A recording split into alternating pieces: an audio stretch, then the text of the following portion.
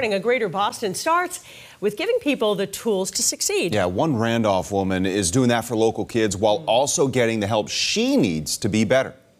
My business was one of the business of the year last year as a home-based family daycare, and I feel so proud of that. Dora Aguilar is living the American dream. She immigrated from Guatemala and owns a successful daycare in Randolph. But it wasn't always so rosy.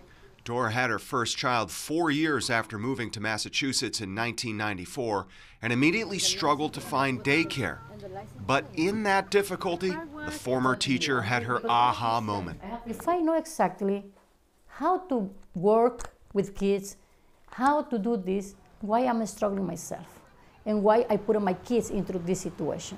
In 2001, she founded Bright Beginners Daycare. For years, the business got by, but it never really thrived, until Dora discovered the Amplify LatinX small business program. They're so dedicated to the work that they're not really seeing themselves as business owners. Aneta Roman is president and CEO of Amplify LatinX. She says the free program helps small business owners identify and overcome their business blind spots. How to file their taxes properly, how to, market properly, how to do the bookkeeping properly, how to do forecasting so that they can understand where the money's going. Dora enrolled in the program and has seen her profit increase so dramatically, she's planning to expand her business, and she recommends the program to others as well. Don't be scared to go and knock the doors or ask someone who knows what they can learn from.